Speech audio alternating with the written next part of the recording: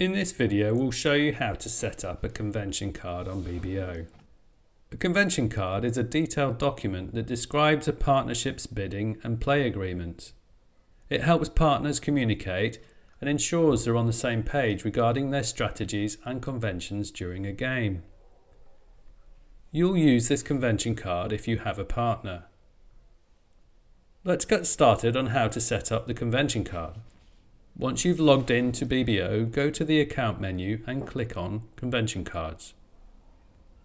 Here you can choose to create your own convention card or use one of the available BBO stock cards. If you want to create your own, click on the New ACBL Convention Card button and use it as your template. You'll need to fill in the title and your partner's username. Then complete the convention card as agreed with your partner. Fill in all the details and then click Save Changes.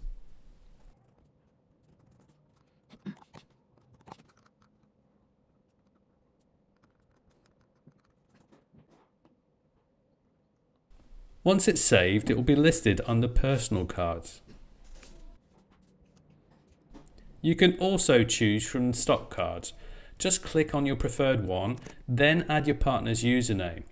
You might have different systems used with different partners. You can also edit the details of stock cards if needed, and then just click Save.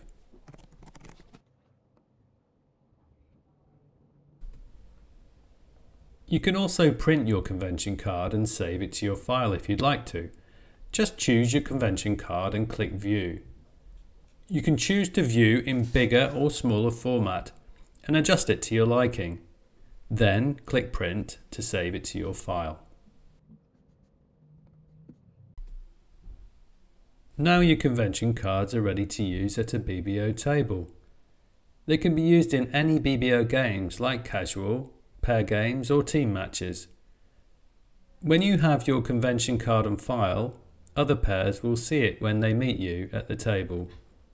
It can be viewed by clicking on the convention card option in the burger menu at the top left corner of the table. And that's it. Now you know how to set up a convention card on BBO.